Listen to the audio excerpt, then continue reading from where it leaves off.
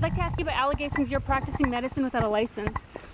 Well, I don't know where you come up with that idea. Since we last confronted Brian Clement, he's dropped the title doctor, but he's still aggressively pursuing clients for his Florida health spa.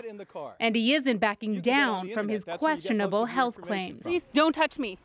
This was Clement last year. We've had more people reverse cancer than any institute in the history of healthcare. And now he's at it again.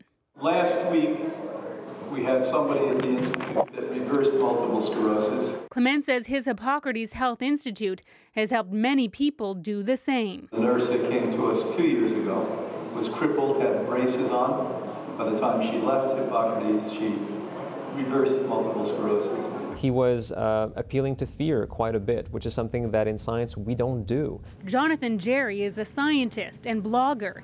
He went to hear Clement speak in Montreal in September.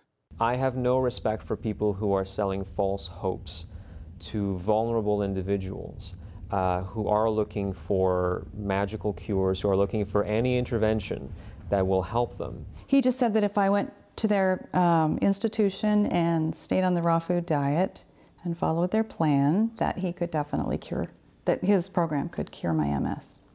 Lots of sprouts. Marcia Mundell went to a Clement lecture in 2011. She spent over $10,000 at Clement's spa and maintained the strict diet for a year, but her MS has not improved. Well, I think he's giving false hope to people.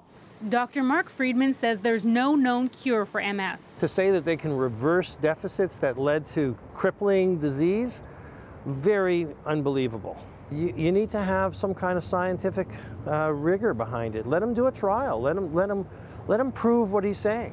Clement didn't respond to our requests for an interview. A talk he was supposed to give at an elementary school in Qualicum Beach, BC, was canceled today after we called to ask about it. He still has 2 more lectures scheduled on Vancouver Island tonight and tomorrow. Connie Walker, CBC News, Toronto.